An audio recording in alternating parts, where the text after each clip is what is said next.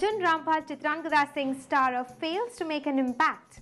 In spite of garnering critical acclaim and good reviews, Sudhir Mishra's tale of sexual harassment at the workplace has failed to make its mark at the ticket counters and managed to collect only 3.4 crore rupees over the weekend.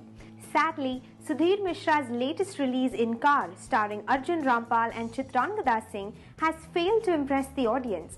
Going by the weekend collections, it wouldn't be wrong to say that the movie has turned out to be a damn squib at the box office.